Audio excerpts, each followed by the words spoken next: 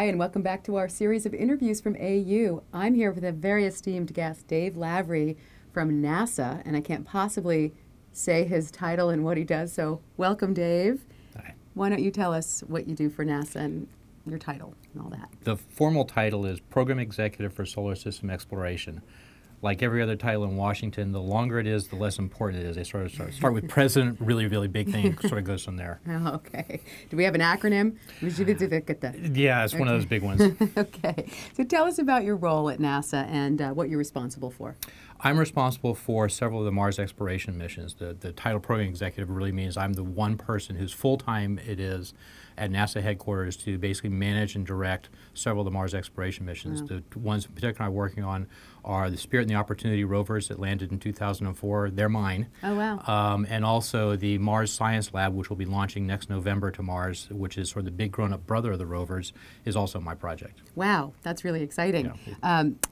Tell me about education as part of what you do. Why is that so important for NASA and for your role?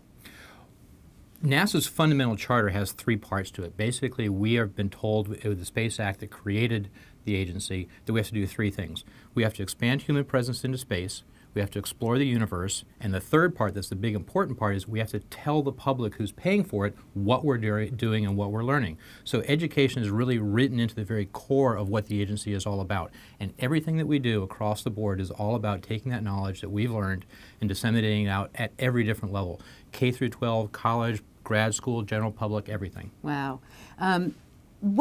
What is the bird's eye view? Step back a bit. Tell us what the bird's eye view in the NASA education programs is.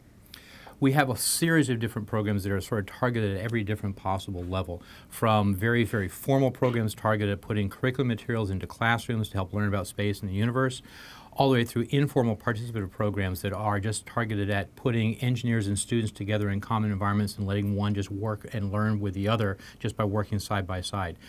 Formal sponsored programs and research that goes and helps scientists and researchers do experiments and conduct space payload preparation, all the way to very, very informal activities that are classroom cutout paper models that students can build just to get the idea of what a spacecraft might look like, and everything in between. Oh, that's great. I imagine this is probably just one small part of everything that you do, but out of your daily job and your broad career, what gets you excited? What's really, really the best thing that you do? I think it has to be the fact that every 26 months there is a rocket that leaves Earth that goes to another planet, and it's got my name on it. And just, Cool. as a kid growing up in the 60s who got excited by the Apollo program, the idea of putting people on the moon, being able to sit and say that I get to do that stuff that I've wanted to do since I was 6 years old, that's incredibly exciting to me. And it gets you very passionate about what you do on a day-to-day basis. Wow. And obviously you mentioned being 6 years old. I mean, that's part of the education piece of it, is really early start on some of this stuff.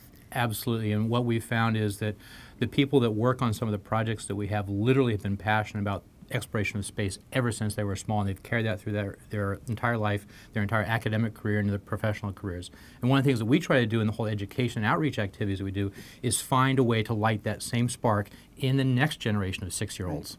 Right, and that's part of what Autodesk is doing with their education program as well.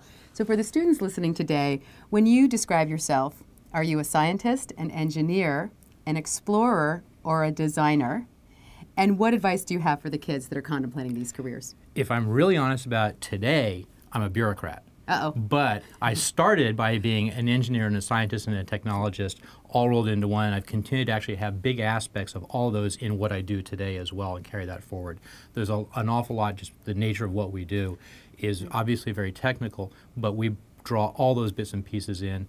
And the thing that I found is just a fundamental truth, and my teachers told it to me when I was little, I didn't believe them then, but now I do, is all that really cool stuff about math and science and technology that I learned when I was in grade school and then in college and grad school, it really does stay with you, and you really want to keep with it because you keep drawing that same stuff all the way through your career. So, why do I need this teacher? You need it. Yeah, absolutely. Okay. Well, Dave, thank you so much for being with us. Great stuff. Can't wait to see the next rocket go up. It'll be fun. All right. Thank you.